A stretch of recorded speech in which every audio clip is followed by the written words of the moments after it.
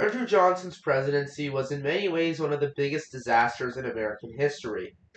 Andrew Johnson's refusal to enforce Reconstruction and civil rights across the South for African Americans, as well as his refusal to compromise with Republicans in Congress, ultimately led to the deterioration of race relations in the United States for 150 years following Reconstruction, as well as the suffering of African Americans across the South and the nation abroad.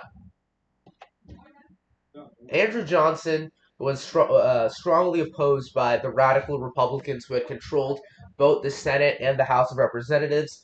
And in fact, by 1868, the House of Representatives had had enough of Andrew Johnson and had voted to impeach him for violating the Tenure of Office Act, which was a law that had prohibited Andrew Johnson from firing any cabinet member without the approval of Congress, or particularly the Senate.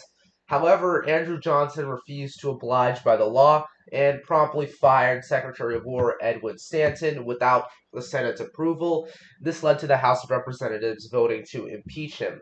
It was a party line vote with no Democrats voting to voting to impeach Andrew Johnson. However, in the United States Senate, Andrew Johnson was acquitted of all charges with by just one vote sparing him from being removed from office.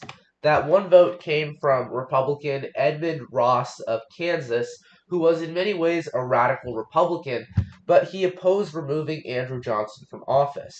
While many have tried to portray Ross's vote as a vote of courage and morality, it was in fact quite the opposite, as there is a lot of evidence that shows Edmund Ross was actually bribed to vote to save Andrew Johnson. So let's say in this alternate scenario, Ross votes to convict Andrew Johnson and remove him from office, as does any of the other 10 Republicans who voted to acquit Johnson.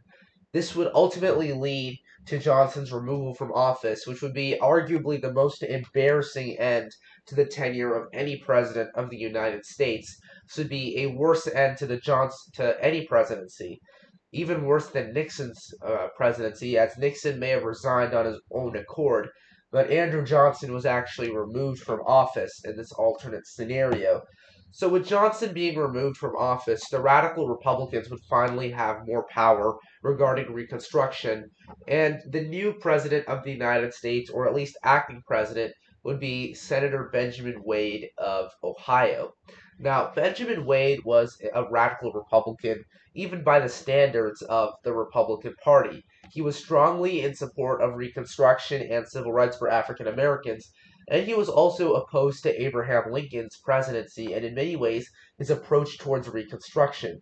He opposed Abraham Lincoln's 10% plan that would allow Southern states to be readmitted to the Union if only 10% of their population agrees to pledge loyalty towards the Union. Senator Wade thought that this proposal did not go far enough, and he wanted 50% of a southern state's population to have to profess loyalty towards the Union for it to be readmitted. He also wanted each southern state to be forced to ratify the 14th and 15th Amendments, which guaranteed African American civil rights and African American voting rights. Senator Wade's viewpoints were in many ways much more aligned with Thaddeus Stevens's than they were with Abraham Lincoln. Thaddeus Stevens was in many ways the epitome of a radical Republican during the 1860s and even earlier in the 1850s, with his support for the abolition of slavery long before it became popular, as well as Thaddeus Stevens's more extreme proposal, which was to take the land of former Confederate slave owners and actually give it towards former slaves so that they could have a leg up in the future. Thaddeus Stevens' proposal did not gain traction because there were plenty of moderate Republicans who opposed it, along with Andrew Johnson, who would have definitely vetoed the bill. And unlike other civil rights bills which were passed over Johnson's veto, this bill would not be able to get passed over Johnson's veto because of the intense moderate opposition. However, with a more radical president being in charge, it is actually very possible that Thaddeus Stevens' bill for land would actually get passed through the Senate and the House of Representatives and would get signed by President or acting President Wade, and then we would see southern plantation land being given towards African Americans. This would be a very interesting proposal and a very interesting thing in our timeline. We would also see that the Confederate States of America, or at least the states that made up the Confederacy, would actually have a much more hard time getting back into the Union because of Wade's proposal, which was that 50% of a southern state would have to profess loyalty towards the Union rather than simply 10%.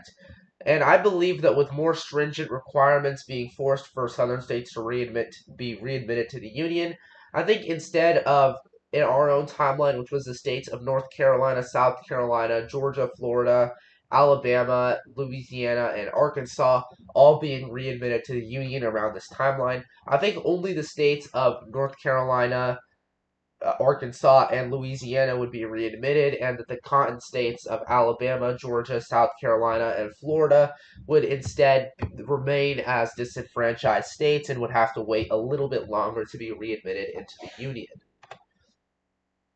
With more strong support for Reconstruction and a stronger Reconstruction overall, there would have been more significant opposition from Southern whites as well as racists across the South.